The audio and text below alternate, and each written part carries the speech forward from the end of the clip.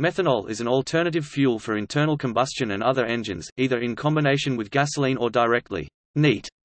It is used in racing cars in many countries. In the U.S., methanol fuel has received less attention than ethanol fuel as an alternative to petroleum-based fuels.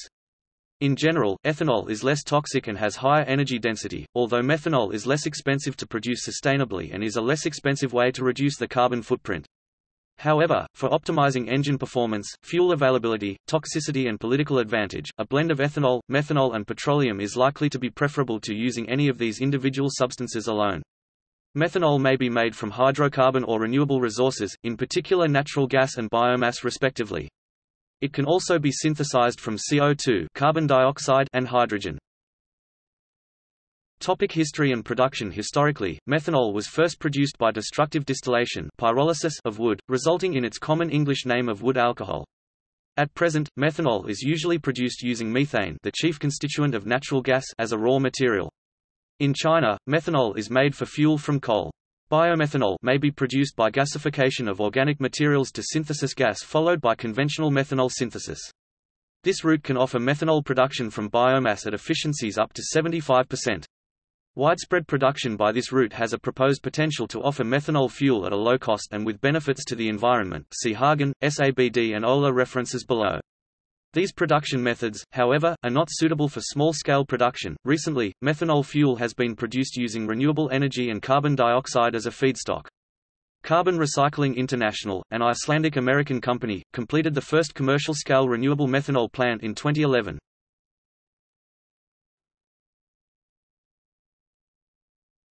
Topic: Major fuel use. During the OPEC 1973 oil crisis, Reed and Lerner 1973 proposed methanol from coal as a proven fuel with well-established manufacturing technology and sufficient resources to replace gasoline. Hagen 1976 reviewed prospects for synthesizing methanol from renewable resources and its use as a fuel. Then in 1986, the Swedish Motor Fuel Technology Co., SBAD, extensively reviewed the use of alcohols and alcohol blends as motor fuels. It reviewed the potential for methanol production from natural gas, very heavy oils, bituminous shales, coals, peat and biomass. In 2005, 2006 Nobel Prize winner George A. Olah and colleagues advocated an entire methanol economy based on energy storage in synthetically produced methanol. The Methanol Institute, the Methanol Trade Industry Organization, posts reports and presentations on methanol. Director Gregory Dolan presented the 2008 Global Methanol Fuel Industry in China. On January 26, 2011, the European Union's Directorate General for Competition approved the Swedish Energy Agency award of 500 million Swedish krona approx. 56 million euros as at January 2011 toward the construction of a 3 billion Swedish krona approx. 335 million euros industrial-scale experimental development biofuels plant for production of biomethanol and biodme at the Domsjöfabrika biorefinery complex in Örnsköldsvik, Sweden, using Chemrex black liquor gasification technology.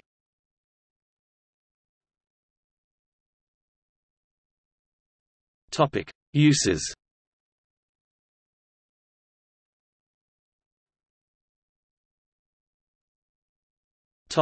Internal combustion engine fuel.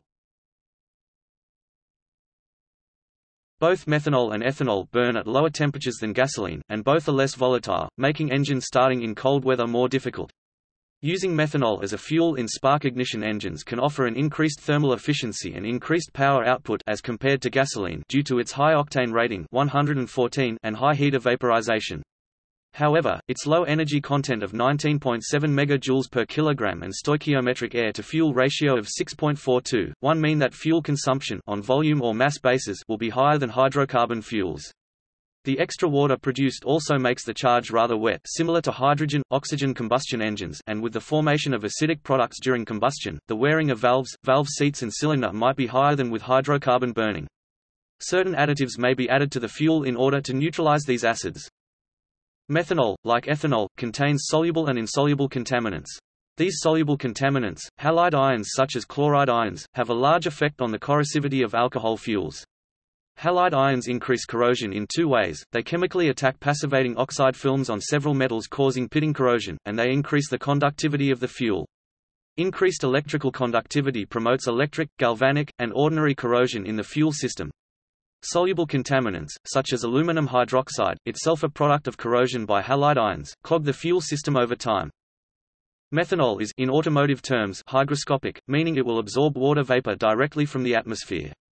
Because absorbed water dilutes the fuel value of the methanol, although it suppresses engine knock, and may cause phase separation of methanol-gasoline blends, containers of methanol fuels must be kept tightly sealed.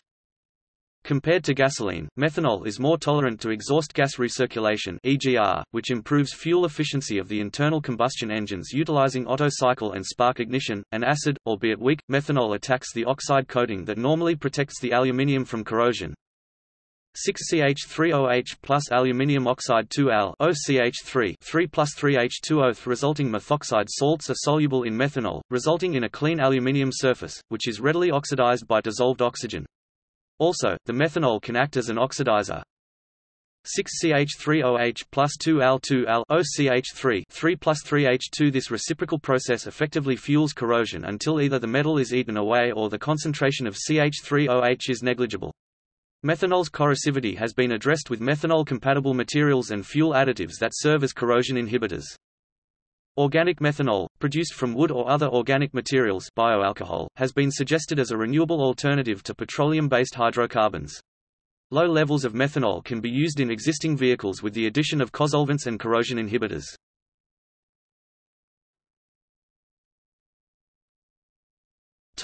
Racing. Pure methanol is required by rule to be used in champ cars, monster trucks, USAC sprint cars as well as midgets, modifieds, etc., and other dirt track series, such as World of Outlaws, and Motorcycle Speedway, mainly because, in the event of an accident, methanol does not produce an opaque cloud of smoke. Since the late 1940s, methanol is also used as the primary fuel ingredient in the power plants for radio control, control line and free flight model aircraft see below, cars and trucks. Such engines use a platinum filament glow plug that ignites the methanol vapor through a catalytic reaction. Drag races, mud races, and heavily modified tractor pullers also use methanol as the primary fuel source. Methanol is required with a supercharged engine in a top alcohol dragster and, until the end of the 2006 season, all vehicles in the Indianapolis 500 had to run on methanol. As a fuel for mud races, methanol mixed with gasoline and nitrous oxide produces more power than gasoline and nitrous oxide alone. Beginning in 1965, pure methanol was used widespread in USAC Indy car competition, which at the time included the Indianapolis 500. Safety was the predominant influence for the adoption of methanol fuel in the United States open-wheel racing categories. Unlike petroleum fires, methanol fires can be extinguished with plain water. A methanol-based fire burns invisibly, unlike gasoline, which burns with a visible flame. If a fire occurs on the track, there is no flame or smoke to obstruct the view of fast-approaching drivers, but this can also delay visual detection of the fire and the initiation of fire suppression. A 7-car crash on the second lap of the 1964 Indianapolis 500 resulted in USAC's decision to encourage, and later mandate, the use of methanol. Eddie Sachs and Dave McDonald died in the crash when their gasoline-fueled cars exploded. The gasoline-triggered fire created a dangerous cloud of thick black smoke that completely blocked the view of the track for oncoming cars. Johnny Rutherford, one of the other drivers involved, drove a methanol-fueled car, which also leaked following the crash. While this car burned from the impact of the first fireball, it formed a much smaller inferno than the gasoline cars, and one that burned invisibly. That testimony, and pressure from the Indianapolis Star writer George Moore, led to the switch to alcohol fuel in 1965. Methanol was used by the kart circuit during its entire campaign 1979 to 2007. It is also used by many short-track organizations, especially midget, sprint cars and speedway bikes. Pure methanol was used by the IRL from 1996 to 2006.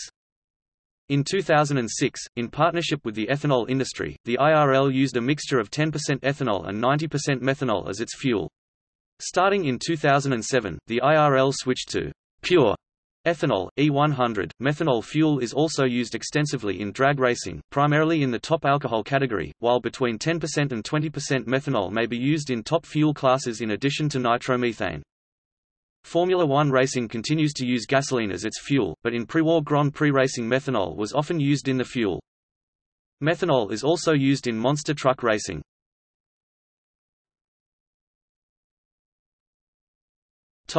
Fuel for model engines. The earliest model engines for free-flight model aircraft flown before the end of World War II used a 3-to-1 mix of white gas and heavy viscosity motor oil for the two-stroke spark ignition engines used for the hobby at that time. By 1948, the new glow-plug ignition model engines began to take over the market, requiring the use of methanol fuel to react in a catalytic reaction with the coiled platinum filament in a glow plug for the engine to run, usually using a castor oil-based lubricant contained in the fuel mix at about a 4-to-1 ratio.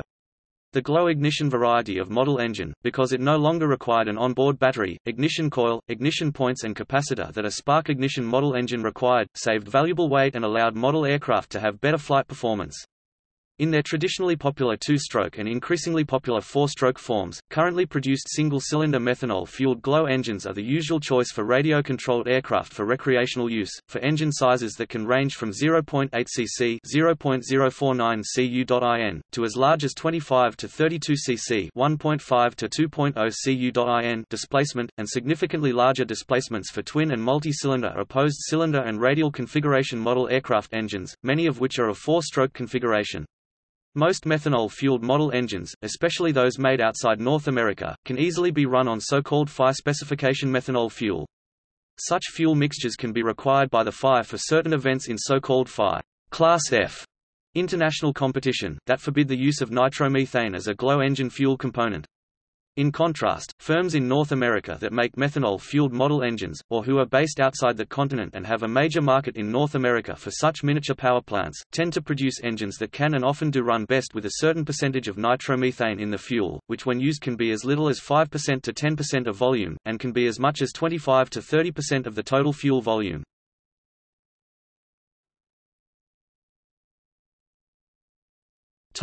Toxicity. Methanol occurs naturally in the human body and in some fruits, but is poisonous in high concentration. Ingestion of 10 ml can cause blindness and 60 to 100 ml can be fatal if the condition is untreated. Like many volatile chemicals, methanol does not have to be swallowed to be dangerous since the liquid can be absorbed through the skin, and the vapors through the lungs. Methanol fuel is much safer when blended with ethanol, even at relatively low ethanol percentages. U.S. maximum allowed exposure in air 40 H per week is 1,900 mg per cubic meter for ethanol, 900 mg per cubic meter for gasoline, and 1,260 mg per cubic meter for methanol. However, it is much less volatile than gasoline, and therefore has lower evaporative emissions, producing a lower exposure risk for an equivalent spill. While methanol offers somewhat different toxicity exposure pathways, the effective toxicity is no worse than those of benzene or gasoline, and methanol poisoning is far easier to treat successfully. One substantial concern is that methanol poisoning generally must be treated while it is still asymptomatic for full recovery. Inhalation risk is mitigated by a characteristic pungent odor. At concentrations greater than 2000 ppm (0.2%), it is generally quite noticeable. However, lower concentrations may remain undetected while still being potentially toxic over longer exposures, and may still present a fire explosion hazard. Again, this is similar to gasoline and ethanol. Standard safety protocols exist for methanol and are very similar to those for gasoline and ethanol. Use of methanol fuel reduces the exhaust emissions of certain hydrocarbon-related toxins such as benzene and 1,3-butadiene, and dramatically reduces long-term groundwater pollution caused by fuel spills. Unlike benzene family fuels, methanol will rapidly and non-toxically biodegrade with no long-term harm to the environment as long as it is sufficiently diluted.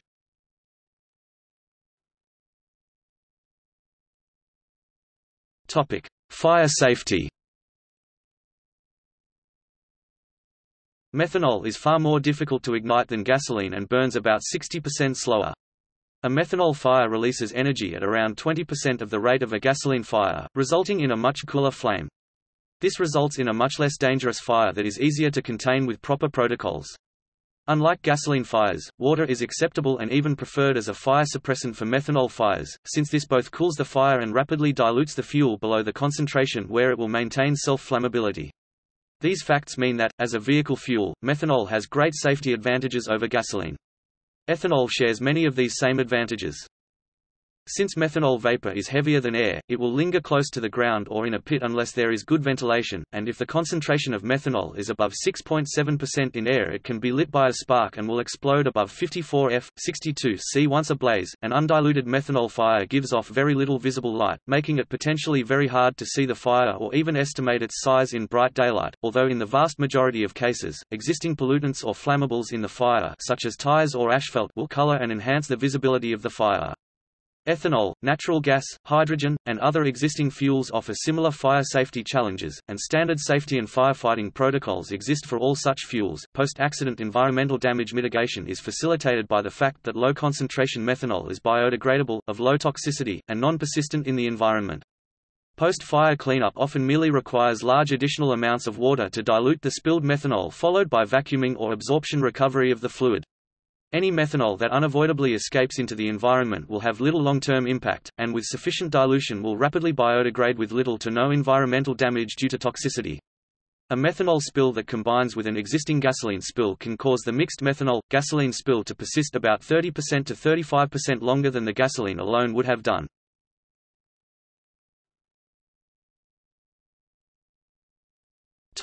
Use.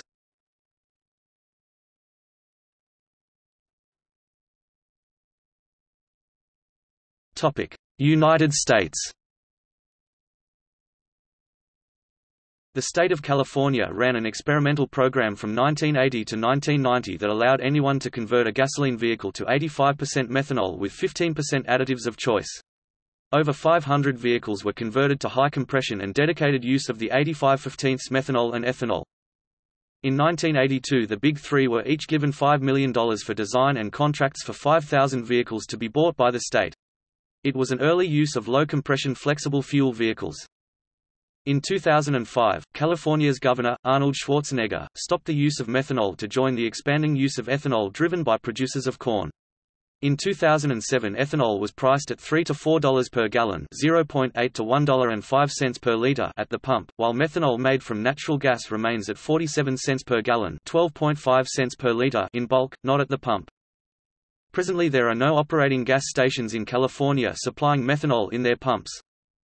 Representative Elliot Engel (DNY17) has introduced an Open Fuel Standard Act in Congress, to require automobile manufacturers to ensure that not less than 80% of the automobiles manufactured or sold in the United States by each such manufacturer to operate on fuel mixtures containing 85% ethanol, 85% methanol, or biodiesel.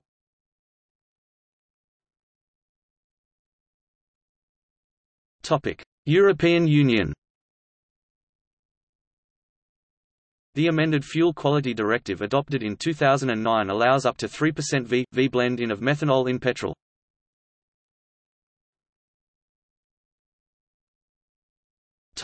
Brazil. A drive to add an appreciable percentage of methanol to gasoline got very close to implementation in Brazil, following a pilot test set up by a group of scientists involving blending gasoline with methanol between 1989 and 1992. The larger-scale pilot experiment that was to be conducted in São Paulo was vetoed at the last minute by the city's mayor, out of concern for the health of gas station workers, who would not be expected to follow safety precautions. As of 2006, the idea has not resurfaced.